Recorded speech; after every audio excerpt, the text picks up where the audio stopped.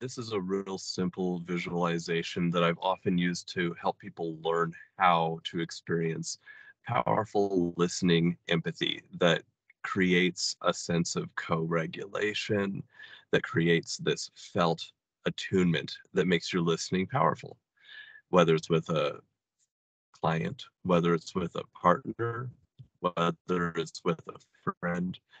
So this visualization is the way you practice it would be imagine the person in front of you that you're going to be listening to. If it's someone you've listened to before or someone like this person that you've listened to before, that's fine. Just somebody that you can imagine is speaking and you are listening. To set this up, make sure that you are feeling a felt presence in your own body. That if it takes some grounding, that you go ahead and do a little bit of grounding to get present in your own body. For the visualization, go ahead and imagine that your body is going clear so that that person's talk and the sort of unheard hidden neural output that is emanating from them, their feelings, their emotions, their anxieties, their hurt, their joy, whatever sort of thing is vibing from them, that it's coming towards you and going through, it's touching you and going through your clear body. For some people, they can't imagine a clear body. It's useful to focus on just the fascial connections and their musculature. Just imagine their fascia going clear.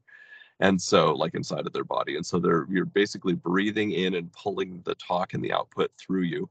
And then there's another part of the visualization that will activate your ability to re-regulate yourself. Just empathy is not enough because that turns into buildup if you're not actually regulating and discharging stress energy while you're empathically connecting with another person.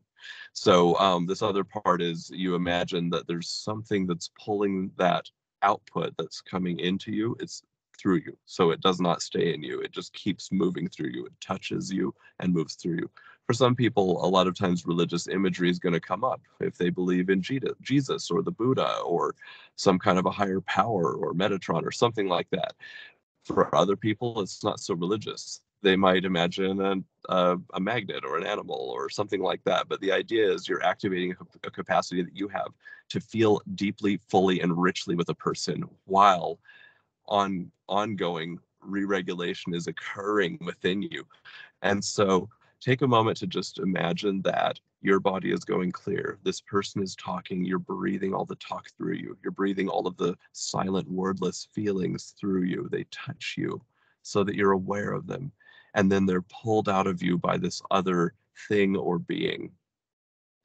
This is something that you are capable of doing, you're designed to do, to be fully present with another person without being burned out, without being worn out, without having a bunch of buildup inside of you, to be present in the timeless now. This visualization's helped a lot of people. So going clear, breathing, pulling the talk through you, pulling the unspoken talk from the nervous system through you.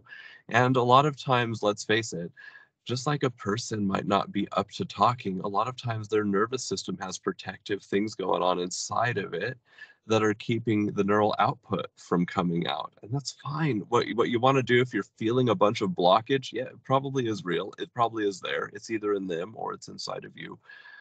Your job is to ever so simply add one more visual. You look for the shape of the blockage.